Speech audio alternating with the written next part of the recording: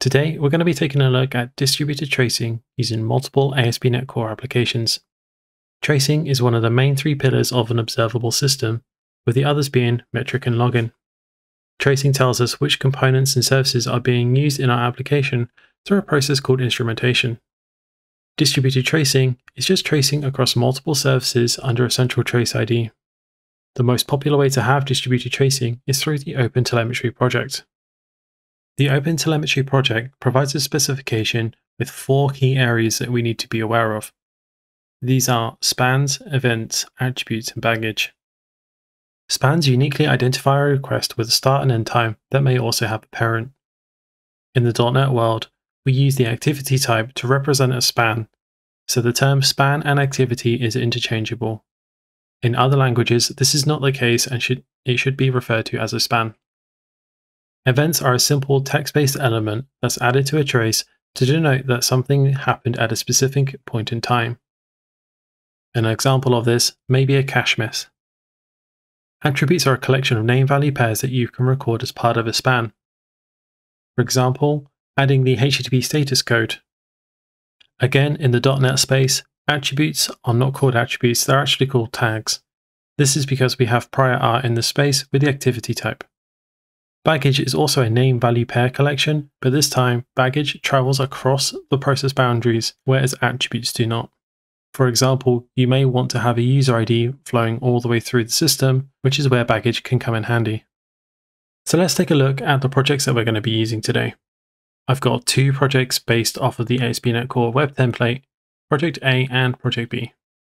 Project A has a single endpoint, which returns hello from Project A, and the result it gets from Project B.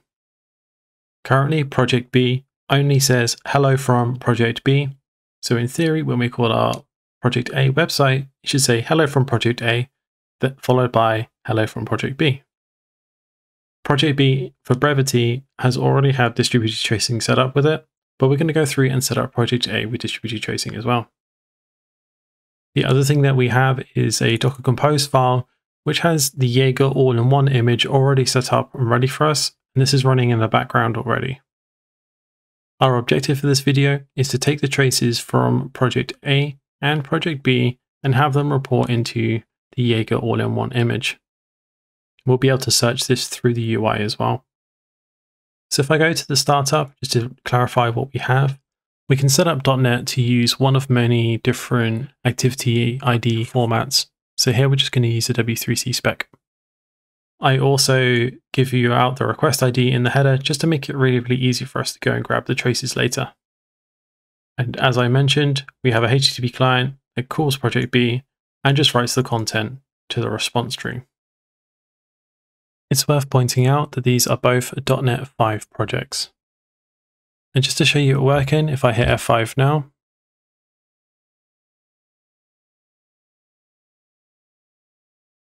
we see our hello from Project A and hello from Project B as we're expecting. So the first thing we need to do is add 4 different NuGet packages to our Project A solution. So I'm going to right click on the project and click Manage NuGet Packages.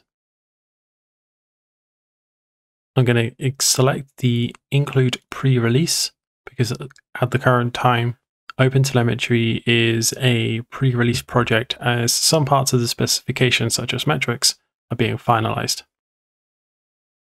And then in search, I'm going to search for OpenTelemetry. And then I'm going to install the hosting package, the instrumentation.http package,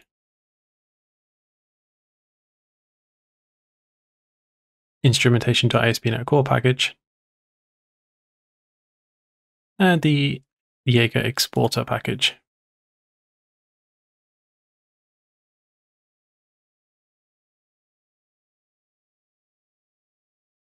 The next thing we need to do is make sure the services are added to our service collection. To do this, we need to type services, add OpenTelemetry tracing, and this takes a builder inside of it. Inside of this builder is where you register the extensions that you have, such as the Jaeger exporter and the 2 instrumentation packages that we installed. So first of all, I'm going to add the ASP.NET Core instrumentation, which monitors all of the incoming HTTP requests. Next, we want to monitor the outbound HTTP requests, so we add the HTTP client instrumentation as well. This comes from the HTTP client extension package that we installed. Lastly, we need to add the Jaeger exporter.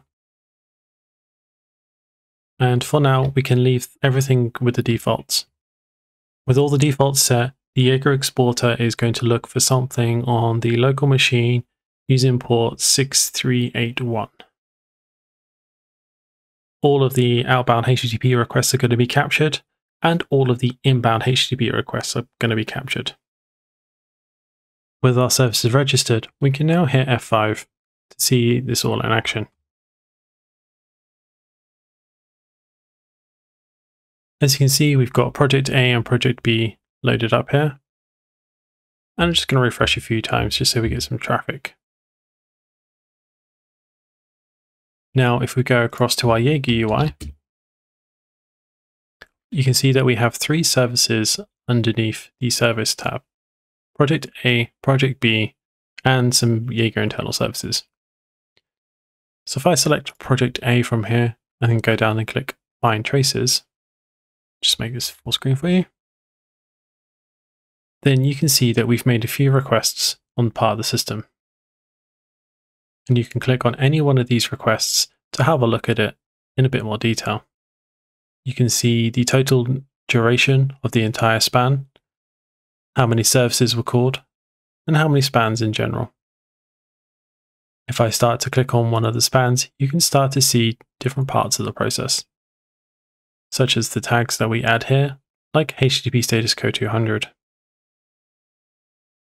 If I go down to Project B, I can see the similar kind of thing. At this point, you may be wondering, why do we have 3 spans when we've only made 2 requests? This first level one is the incoming request to our web server. This second span is basically saying that we are going to call another service. This service may or may not have distributed tracing capabilities. And finally, this last one is the view from the internal service. From my perspective, this is actually a really good thing because you get to see any network delays between the 2 services. So now let's take a look at how to get the trace ID out of the system and use it as a response header. As I mentioned earlier, in the .NET ecosystem, we use the activity type to represent the spans in the OpenTelemetry specification. The current running activity is always available through the activity.current property. However, if you don't have the automatic instrumentation available, we may not always be able to get the current activity as one may not be started. So we need to safeguard this with the null coalescing operator. As you can see, grabbing the trace ID is as simple as calling toString on the trace ID property on the currently running activity. And then we simply add this as a request ID. So let's now see how we can put this request ID to use. So if we hit F5 again, and quickly load up Jaeger as well, what we can do is use the dev tools inside of Chrome that I have here, and I'm going to refresh the page to grab the header. So I'm going to click on localhost, I'm going to look down for the response header section, and I'm going to grab the request ID exactly as it says to me there.